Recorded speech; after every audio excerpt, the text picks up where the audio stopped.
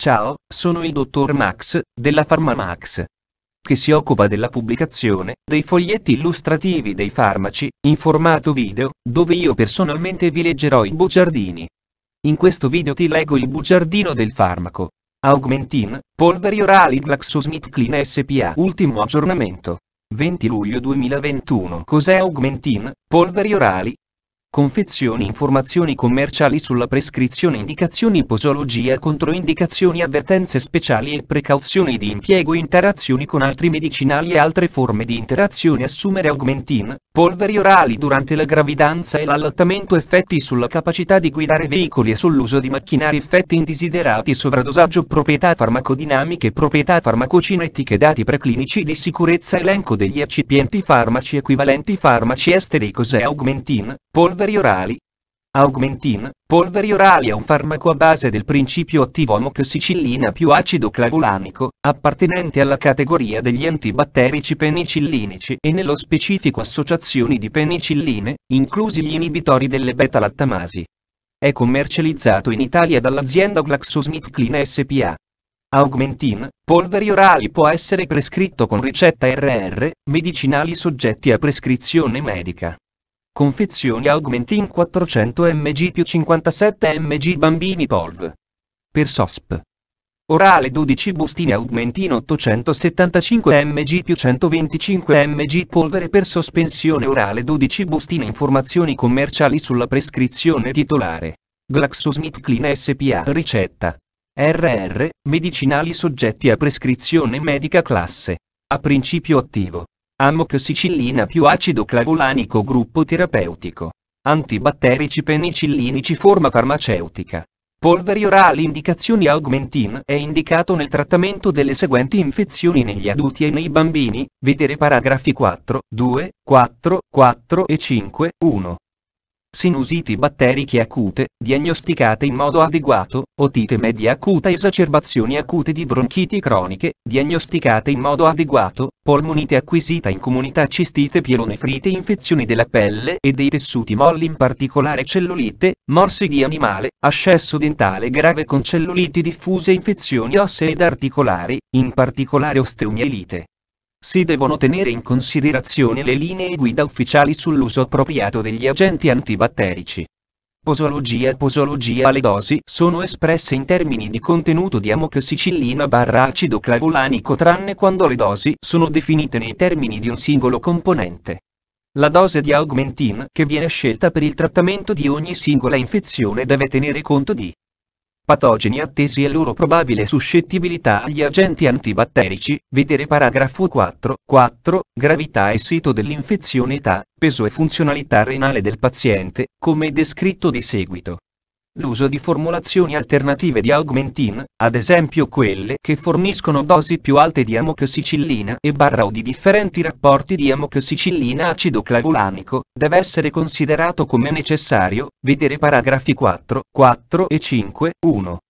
AUGMENTIN 875 mg barra 125 mg polvere per sospensione orale in bustine per adulti e bambini di peso e 40 kg. Questa formulazione di AUGMENTIN fornisce una dose totale giornaliera di 1750 mg di amoxicillina barra 250 mg di acido clavulanico con dosaggio di 2 volte al giorno e di 2625 mg di amoxicillina barra 375 mg di acido clavulanico per il dosaggio di 3 volte al giorno, quando somministrato come raccomandato di seguito. AUGMENTIN bambini 400 mg barra 57 mg polvere per sospensione orale in bustine per i bambini di peso 40 kg. Questa formulazione di AUGMENTIN fornisce un massimo di dose giornaliera di 2800 mg di amoxicillina barra 143, 400 mg di acido clavulanico, quando somministrata alla dose raccomandata. Se si considera necessario aumentare la dose giornaliera di amoxicillina, si raccomanda di identificare un'altra formulazione di AUGMENTIN per evitare la somministrazione di dosi elevate non necessarie di acido clavulanico, vedere paragrafi 4, 4 e 5, 1. La durata della terapia deve essere definita in base alla risposta del paziente. Alcune infezioni, ad esempio le osteomieliti, richiedono periodi di trattamento più lunghi. Il trattamento non deve essere proseguito oltre 14 giorni senza un controllo medico, vedere paragrafo 4 relativamente alla terapia prolungata. Adulti e bambini di peso e 40 kg dosi raccomandate. Dose standard. Per tutte le indicazioni, 875 mg/125 mg 2 volte al giorno. Dose più alta, in particolare per infezioni quali otite media, sinusite, infezioni del tratto respiratorio inferiore ed infezioni del tratto urinario. 875 mg/125 mg 3 volte al giorno. Bambini di peso 40 kg. Si raccomanda che i bambini siano trattati con Augmentin compresse, sospensione o bustine pediatriche. Dosi raccomandate.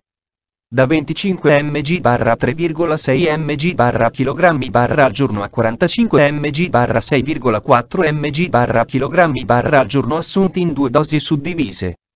Fino a 70 mg/10 mg/kg al giorno suddivise in 2 dosi può essere considerato per alcune infezioni, quali otite media, sinusite e infezioni del tratto respiratorio inferiore. Non sono disponibili dati clinici per le formulazioni 7.1 di Augmentin relativi a dosi maggiori di 45 mg/6,4 mg/kg al giorno nei bambini di età inferiore ai 2 anni. Non sono disponibili dati clinici per le formulazioni 7.1 di Augmentin nei bambini di età inferiore ai 2 mesi. Non è possibile pertanto fornire raccomandazioni posologiche in questa popolazione. Anziani non si considera necessario un aggiustamento del dosaggio. Insufficienza renale non è richiesto un aggiustamento della dose nei pazienti con clearance della creatinina, CrCl, maggiore di 30 ml/min. Nei pazienti con clearance della creatinina inferiore a 30 ml/min, non c'è raccomandazione per l'uso di formulazioni di Augmentin con un rapporto amoxicillina acido clavulanico di 7.1, in quanto non sono disponibili aggiustamenti del dosaggio. Insufficienza epatica, dosare con cautela e monitorare la funzionalità epatica ad intervalli regolari, vedere paragrafi 4.3 e 4.4. Modo di somministrazione Augmentin per uso orale. Augmentin deve essere somministrato ai pasti per minimizzare la potenziale intolleranza gastrointestinale. La terapia può iniziare per via parenterale in accordo al riassunto delle caratteristiche del prodotto della formulazione IV e continuata con una preparazione orale. Il contenuto di una bustina a dose singola deve essere sciolto in mezzo bicchiere d'acqua prima di ingerirlo. Controindicazioni: ipersensibilità al principio attivo, a qualsiasi penicillina o ad una qualsiasi degli eccipienti elencati al paragrafo 6.1.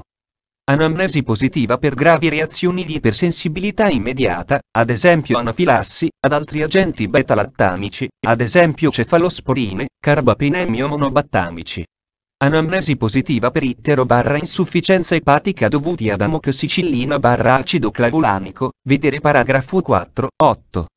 Avvertenze speciali e precauzioni di impiego: prima di iniziare la terapia con amoxicillina/acido clavulanico, deve essere condotta un'indagine accurata riguardante precedenti reazioni di ipersensibilità alle penicilline, alle cefalosporine o altri agenti beta-lattamici, vedere paragrafi 4.3 e, vedi la scheda tecnica del farmaco, RCP, completa.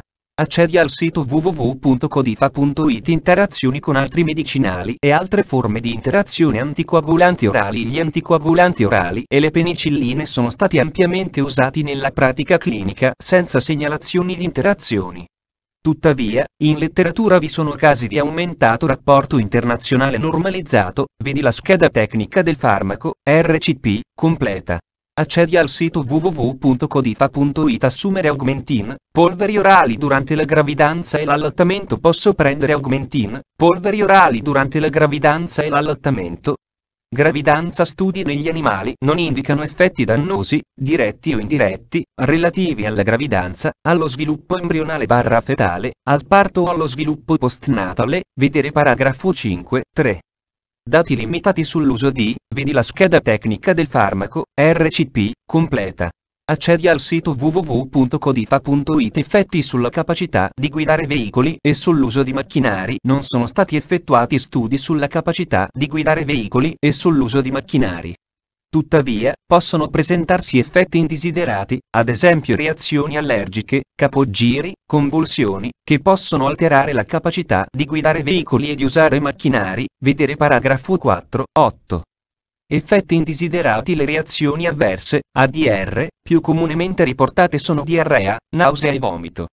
Le ADRS provenienti da studi clinici e da indagini post-marketing con Augmentin, sono di seguito riportate secondo vedi la scheda tecnica del farmaco, RCP, completa. Accedi al sito www.codifa.it. Sovradosaggio. Sintomi e segni di sovradosaggio. Possono essere evidenti sintomi gastrointestinali e alterazioni dell'equilibrio idroelettrolitico. È stata osservata cristalluria d'amoxicillina, che in alcuni casi ha portato ad insufficienza renale, vedere paragrafo 4.4.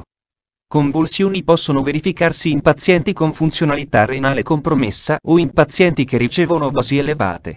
È stata segnalata la precipitazione dell'amoxicillina nei cateteri vescicali, prevalentemente dopo somministrazione per via endovenosa di ampie dosi.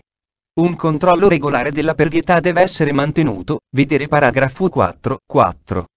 Trattamento della intossicazione. I sintomi gastrointestinali possono essere trattati in modo sintomatico, con attenzione all'equilibrio idroelettrolitico. Amoxicillina/acido clavulanico può essere rimosso dal circolo mediante emodialisi. Proprietà farmacodinamiche. Categoria farmacoterapeutica. Associazione di penicilline, inclusi gli inibitori delle beta-lattamasi. Codice ATC. I-01CR02. Meccanismo d'azione. L'amoxicillina, una penicillina semisintetica, antibiotico beta-lattamico, inibisce uno o più enzimi, spesso riferiti come proteine. Proprietà farmacocinetiche. Assorbimento. L'amoxicillina e l'acido clavulanico si dissociano completamente in soluzione acquosa a pH fisiologico. Entrambi i componenti sono assorbiti rapidamente bene con la via di somministrazione orale. A seguito, dati preclinici di sicurezza. I dati preclinici non rivelano un particolare rischio per l'uomo sulla base degli studi di farmacologia di sicurezza, di genotossicità e di tossicità riproduttiva.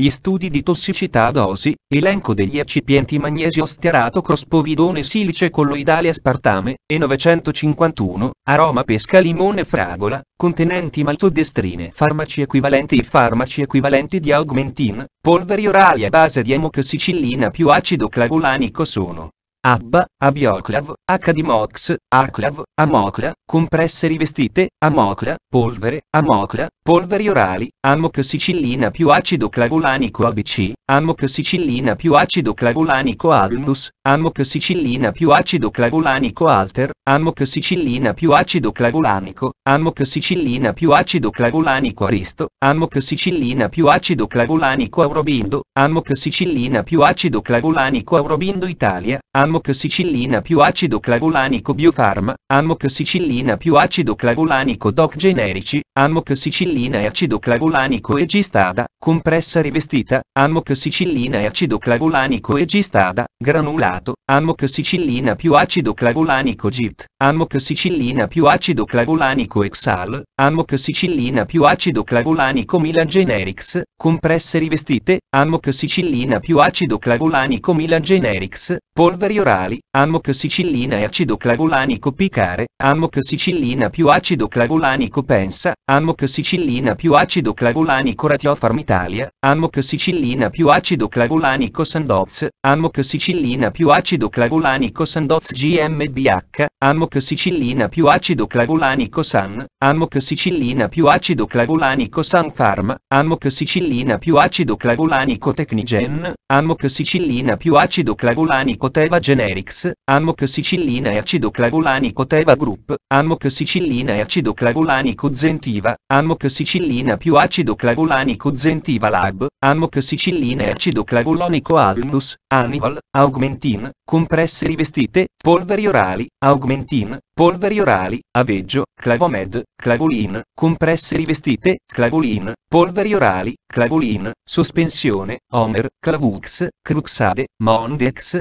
Neuduplamox, Posmox, Puriclav, Stemox, Xinamod. Fonte, Foglietto Illustrativo. AIFA, Agenzia Italiana del Farmaco. Le informazioni presenti possono non risultare essere aggiornate. Per avere accesso alla versione più aggiornata, si consiglia l'accesso al sito web dell'AIFA, Agenzia Italiana del Farmaco. Grazie per avermi seguito fino a qui, spero che la Farmamax ti sia stata utile, iscriviti al canale e sarai informato sulla pubblicazione dei nuovi video bugiardini. Buon proseguimento, ci vediamo al prossimo farmaco esaminato.